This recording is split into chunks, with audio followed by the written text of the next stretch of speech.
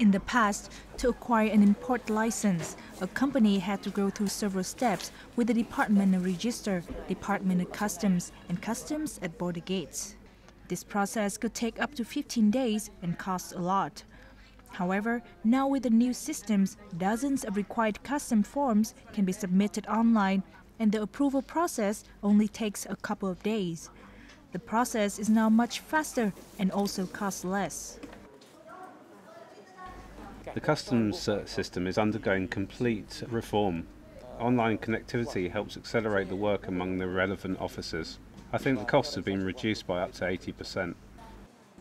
Vietnam Customs have implemented the single window model in 9 ministries, including the Ministry of Transport, Industry and Trade, Health, Science and Technology, Agriculture, Natural Resources and National Defense.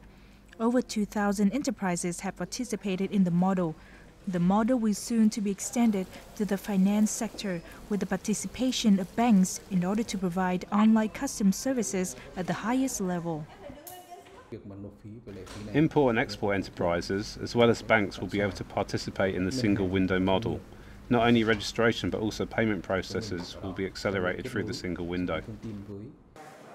The single window model is a result from the government's multiple efforts to reform the business and administrative environment to support not only import and export enterprises but also other firms in the business community.